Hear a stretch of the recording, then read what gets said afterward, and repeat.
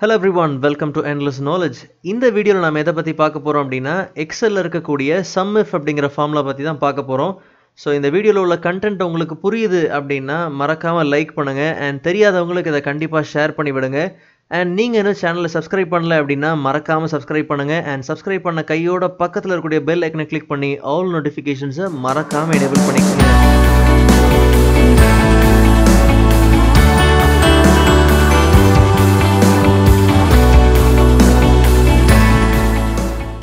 Alright, so நல்லா கவனிங்க. sum அப்படிங்கிற ஃபார்முலாவுக்கும் SUMIF அப்படிங்கிற ஃபார்முலாவுக்கும் என்ன வித்தியாசம் அப்படிங்கறதை நீங்க முதல்ல புரிஞ்சுக்கிட்டீங்க அப்படினாலே SUMIF அப்படிங்கிற ஃபார்முலானா என்ன, அந்த ஃபார்முலாவை எதுக்காக யூஸ் பண்றோம் அப்படிங்கிற ஐடியா நமக்கு ஈஸியாவே கிடைச்சிரும். ஓகே, so sum அப்படிங்கிற ஃபார்முலாவை நாம எதுக்காக யூஸ் பண்றோம் அப்படினா நல்லா கவனிங்க. நாம செலக்ட் பண்ற ரேஞ்சில இருக்கக்கூடிய எல்லா வேல்யூவும் ஆட் பண்ணனும் அப்படினா அதுக்காக நாம யூஸ் பண்றது தான் sum அப்படிங்கிற ஃபார்முலா. அப்ப SUMIF அப்படிங்கிற ஃபார்முலாவை நாம எதுக்காக யூஸ் பண்றோம் அப்படினா சேம் ஒரு ரேஞ்சில இருக்கக்கூடிய குறிப்பிட்ட வேல்யூவை மட்டும் எடுத்து அந்த குறிப்பிட்ட வேல்யூவை மட்டும் ஆட் பண்றதுக்காக இருக்கக்கூடிய ஒரு ஃபார்முலா தான் SUMIF அப்படிங்கிற ஃபார்முலா. ஆல்ரைட், so SUMIF அப்படிங்கிற ஃபார்முலாவை நாம யூஸ் பண்றதுக்கு முன்னாடி அந்த ஃபார்முலால இருக்கக்கூடிய ஸ்ட்ரக்சர் என்ன அப்படிங்கறதை நாம தெளிவா புரிஞ்சுக்கணும். சோ நல்லா கவனிங்க. SUMIF அப்படிங்கிற ஃபார்முலாக்குள்ள மூணு விதமான ஆர்குமெண்ட் இருக்கு. என்னென்ன அப்படினா ரேஞ்ச், criteria, அதுக்கப்புறம் sum range. இத உங்களுக்கு புரியுற மாதிரி தெளிவா சொல்லணும் அப்படினா SUMIF அப்படிங்கிற ஃபார்முலா உங்ககிட்ட மூணு விதமான கேள்வி கேக்குறாரு. என்ன கேக்குறாருன்னா ஃபர்ஸ்ட் என்ன அப்படினா நீங்க சர்ச் பண்ற டேட்டா எந்த ரேஞ்சில இருக்கு and நீங்க எதை சர்ச் பண்றீங்க and நீங்க சர்ச் பண்ற வேல்யூ எல்லாம் எந்த ரேஞ்சில இருக்கு அப்படிங்கறது தான் அது கேக்குது.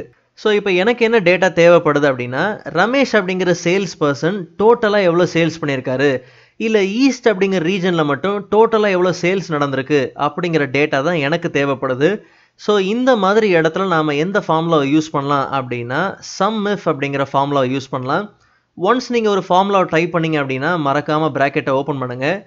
சோ SUMIF அப்படிங்கிற ஃபார்முலா உங்ககிட்ட மூணு விதமான கேள்வி கேக்குறாரு. ஃபர்ஸ்ட் அவர் என்ன கேக்குறாரு அப்படினா நீங்க தேடுற அந்த ஈஸ்ட் அப்படிங்கிற டேட்டா எந்த ரேஞ்சில இருக்கு அப்படினு கேக்குறாரு. அப்ப நான் தேடுற அந்த ஈஸ்ட் அப்படிங்கிற டேட்டா ரீஜன் அப்படிங்கிற இந்த ரேஞ்சில தான் இருக்கு. சோ நான் அந்த ரேஞ்ச் என்ன பண்றேன் அப்படினா செலக்ட் பண்ணிக்கிறேன். அதுக்கு அடுத்து நீங்க கமா கொடுத்தீங்க அப்படினா ரெண்டாவது அவர் என்ன கேள்வி கேக்குறாரு அப்படினா இந்த ரேஞ்சில நீங்க எதை சர்ச் பண்றீங்க அப்படினு கேக்குறாரு. நான் இந்த ரேஞ்சில ஈஸ்ட் அப்படிங்கறத மட்டும் தான் நான் என்ன பண்றேன் அப்படினா சர்ச் பண்றேன். அப்போ சர்ச் பண்ற இந்த செல்லை நான் என்ன பண்றேன் அப்படினா செலக்ட் பண்ணிக்கிறேன்.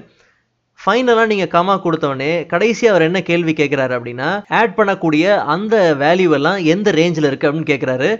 நான் இந்த டோட்டல் சேல்ஸ் ரேஞ்ச் நான் என்ன பண்றேன் அப்படினா ஃபுல்லா செலக்ட் பண்ணிக்கிறேன்.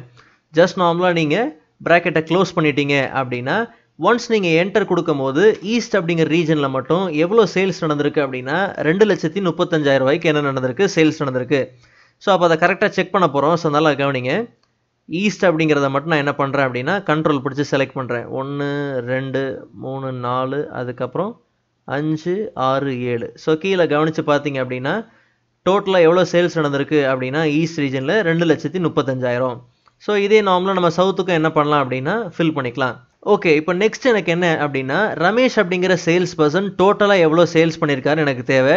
சோ அப்ப இந்த இடத்துல நாம என்ன பண்றோம் அப்படினா SUMIF அப்படிங்கிற ஃபார்முலாவை யூஸ் பண்றோம். சோ எந்த ரேஞ்சில நம்ம தேடுறோம் அப்படினா சேல்ஸ் பர்சன் அப்படிங்கிற ரேஞ்சில தான் நாம என்ன பண்றோம் அப்படினா தேடுறோம். கமா கொடுத்துட்டு எதை தேடுறோம் அப்படினா ரமேஷ் அப்படிங்கிற சேல்ஸ் பர்சனை தான் நம்ம தேடுறோம். and இந்த வேல்யூ எல்லாம் எந்த ரேஞ்சில இருக்கோ அந்த ரேஞ்சை மறுபடியும் நீங்க என்ன பண்ணுங்க சம் ரேஞ்சை என்ன பண்ணுங்க அப்படினா ஃபிக்ஸ் பண்ணிட்டு பிராக்கெட்டை க்ளோஸ் பண்ணிருங்க.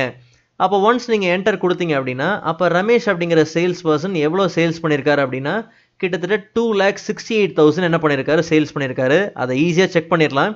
கரெக்ட்டா நம்ம என்ன பண்றோம் அப்படினா ரமேஷ் எவ்வளவு சேல்ஸ் பண்ணாரோ அந்த சேல்ஸை மட்டும் நீங்க செலக்ட் பண்ணீங்க அப்படினா கவனிச்சு பாருங்க 2,68,000. இப்போ லில்லி அப்படினா நீங்க ஜஸ்ட் நார்மலா ஃபில் சீரியஸ் பண்ணாலே உங்களுக்கு என்ன ஆயிடும் அப்படினா லில்லி எவ்வளவு சேல்ஸ் பண்ணாங்க அப்படிங்கறது தெரிஞ்சிரும். இப்போ இங்க ஈஸ்ட் அப்படிங்கிற இடத்துல நான் எதை வேணாலும் பிளேஸ் பண்ணலாம். நார்த் அப்படின்னு கொடுத்தேன் அப்படினா அப்ப நார்த்தோட டோட்டல் சேல்ஸ் என்னன்னு தெரிஞ்சிரும். இல்ல வெஸ்ட் கொடுத்தேன் அப்படினா வெஸ்டோட டோட்டல் சேல்ஸ் என்னன்னு தெரிஞ்சிரும். இல்ல இந்த இடத்துல நாம ராஜேஷ் அப்படின்னு கொடுத்தோம்னா ராஜேஷோட டோட்டல் சேல்ஸ் என்ன அப்படின்னு நமக்கு தெரிஞ்சிரும்.